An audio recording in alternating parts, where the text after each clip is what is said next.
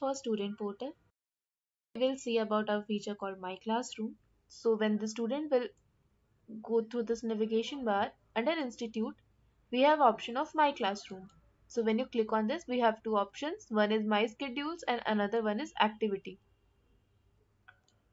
So in my previous video, we have already seen about My Schedule. So now let us see about the activity. So when you click on this, basically whatever the teacher will assign to the student will reflect here, whether it's a test, videos or any kind of practice exercise will reflect over here. So in the status part, you will see some of them are pending, some of them are completed, and for some it's not started. So for pending means the student had completed their test, but the teachers are yet to correct their answers. So first the teachers submit the corrections, then in the status it will reflect as completed. And here it's completed means the video, so that the student have gone through the video. So here the status is completed. And not started, it means the student have to take the practice or the video then the status will reflect as completed.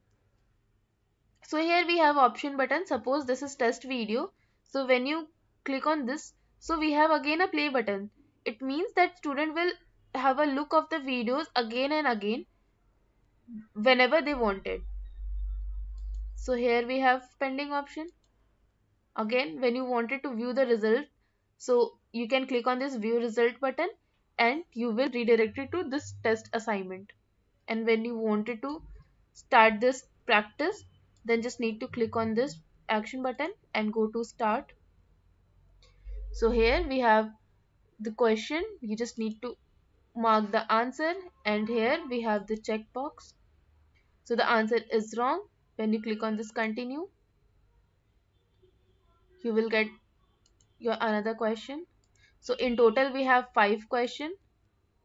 You need to attempt all 5. After then you are able to submit the test.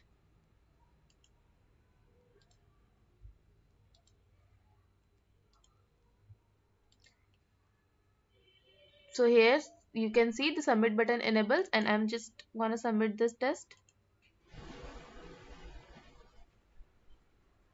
So see here the test is completed, and if you want to view the result, just click on this action button, click on this view result, and see the marks is 3 out of 5, percentage is 60, total is 5 marks. So suppose the first answer I have marked the wrong, so here the correct answer, the answer